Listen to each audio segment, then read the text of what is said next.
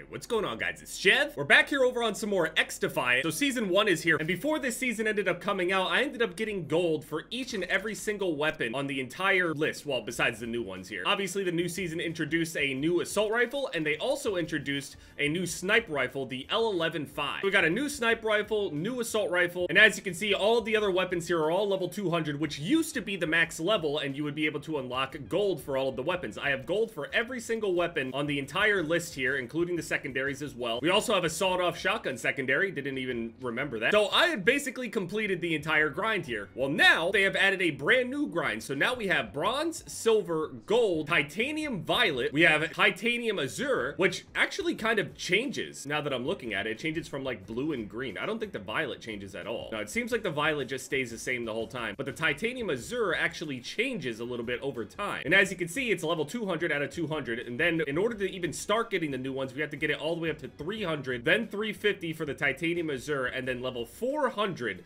for the titanium prisma, which is absolutely beautiful. It's just this rainbow, super clean. They desperately needed camos and designs and stuff like that that were more animated and stuff, because if it was just like these colors here, it would just be really flat and boring. But this is very noticeable. Now, the thing that we do know though, since I got gold for all of the weapons, obviously there was no secret reward at the end of the game for getting all of them gold. And from what I know, if somebody were to get everything titanium prisma, for example, I highly doubt that there's some kind of secret for doing so. I also could be under the assumption that they might add even more mastery camos after this point if too many people were getting this camo, but who knows. But with that said, this camo is the goal. We also got a new faction here called GSK. They have a flash shield, which I think is the ultimate. You can flashbang people with a shield, which is absolutely disgusting, but if you played Rainbow Six, you remember this. There's the shock wire, which I think, what character was I playing back in Rainbow Six that would shock wire? Bandit, I think. You have the active defense system, which is basically just a trophy system that you can just throw down. You can put it on the ground, you can put it on the wall, put it on the ceiling, put it wherever you want, and it just works as a nice little trophy system. And then we also have a passive trait called Hard Hat. Ballistic helmet reduces the lethality of enemy headshots. I have seen a good amount of people complain about that helmet thing, but I really don't think it'll make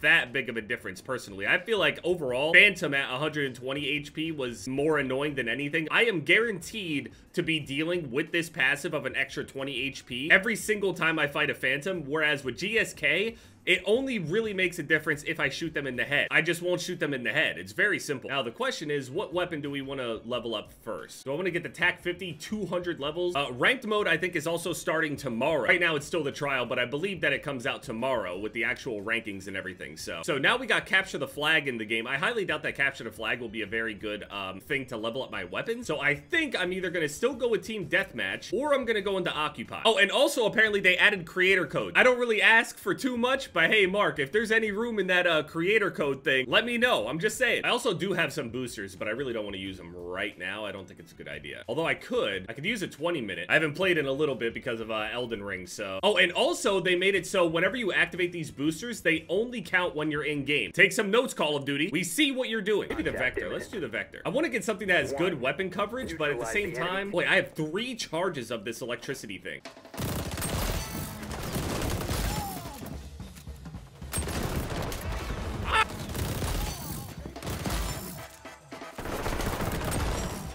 Okay, yeah, it's still stacking. We're still using MP7s. We got brand new weapons in the game, and we're still using MP7s. So crazy. Did they change the font? I swear that the font is a little bit... Oh, wait, they added a headshot thing in there. I'm playing really bad. Players are super bad, and I'm missing, like, horribly. See, I only spent 2 minutes in game before I ended up leaving. I still have 18 minutes remaining, and it's not ticking down as I'm sitting here. Beautiful. So the shock wire is really weird. I guess it, like, stays on the ground until people destroy it or something? Weird. I don't know. I have no idea. But now we're gonna go with this. Let's try the new assault rifle out. It seems like it'll be the type of rifle that's maybe like an M4. Feels like it looks like an M4.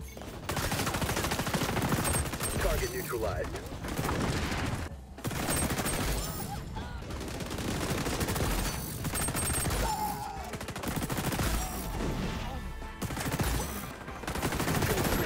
Honestly, this shit feels pretty good. Feels better than an M4 to me. Yeah, I like it. I don't have attachments on it, but I like it. It's definitely one of those faster firing, more accurate rifles. Not a big heavy hitter, but it can melt people. So can you do anything? What happens when you step in it? You slow down. Okay. It works a lot like the regular ones do. It slows you down. It doesn't kill you or anything. It just slows you down. Oh, and it does electrify you. Okay. So when it's electrified, it does do damage. Right. Just like it does in Siege. Be advised, capture zone is changing location. Oh, man, I don't know what that guy was doing. Don't worry, everyone. I have a trophy system down. Be advised. Hostile at door.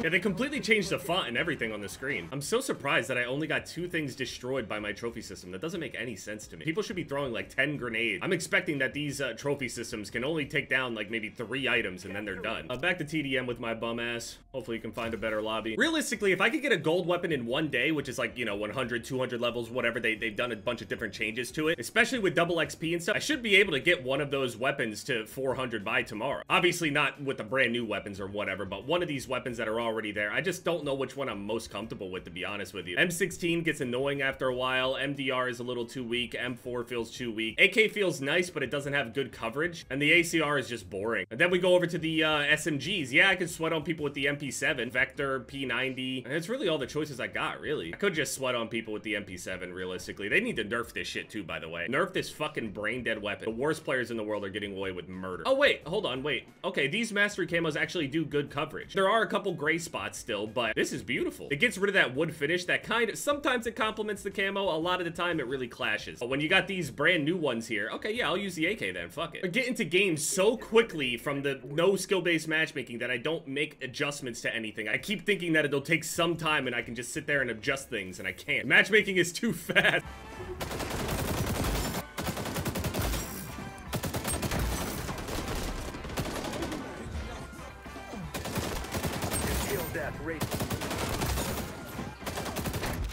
Oh, the shotgun. Ah! Press the advantage. Yeah, it still does seem to stack. So when you go on kill streaks in team deathmatch, you get more weapon XP in total, which I think is a really good thing. Like, outside of obviously, like, people will play their lives a little bit more in TDM in general, but also TDM is just not a good means of leveling up weapons and other things. Like, what the fuck? TDM is not good for leveling up weapons generally across like any game that I played that's even similar to this, because you generally get less kills. Yeah, my shit is leveling quickly. Now, I do have double XP on. I got double XP going on streaks, so...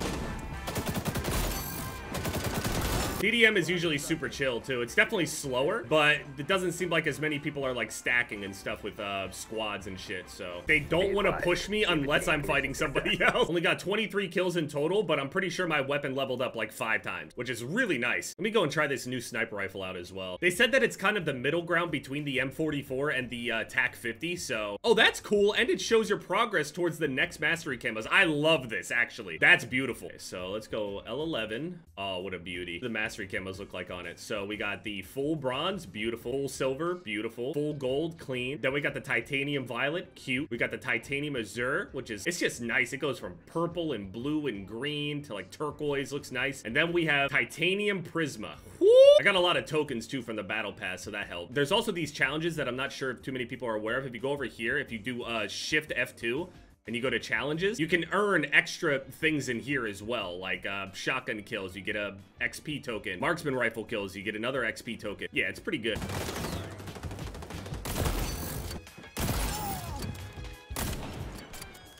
Did I hit that guy in the head?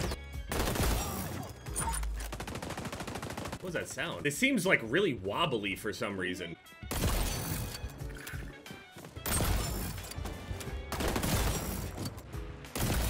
I mean, but it is a sniper rifle, feels really consistent. Yeah, it's not just me, right? Like, the text is absolutely different, right? It for sure is different. I mean, what's the point? You sent the spider bot after me, and then you just pushed me anyway. What's the point of the bot? Fucking dumbass. Oh, no, I'm jumping off the map. I'm not dying to that. Bye. Yeah, this weapon feels odd. Obviously, I don't have any attachments or whatever to speed it up a little bit so far, but like just base anyway, it feels odd. Obviously, with attachments and stuff, it'll feel a lot better, but yeah, I really like this screen right here that's showing like all the progress that you're making. Makes it very obvious, very straight up and clean. I need the lightweight, fabric, the muzzle booster, all that stuff to make this feel good. That's in general for all of them. Even the M44 without any attachments felt weird. M44 is too inconsistent for me, personally. I don't like it. The TAC-50 is strong. TAC-50 is just solid all around the board. It's not really that slow either. There's also this cool shock hazard skin where you have like electricity around you. There's a couple characters I think that have this electricity around them, which is cool. Oh shit, what is this? But yeah, that's the XDEFIANT update. Gonna try to grind this out and get to that camo by tomorrow. Hopefully, it just makes the most sense to go and use a weapon that I'm familiar with instead of trying to start from ground zero with a brand new weapon to try to get the Prisma. So I'm gonna be going for Prisma, probably on the AK. You know, once you run into people using this, you're in for a long game.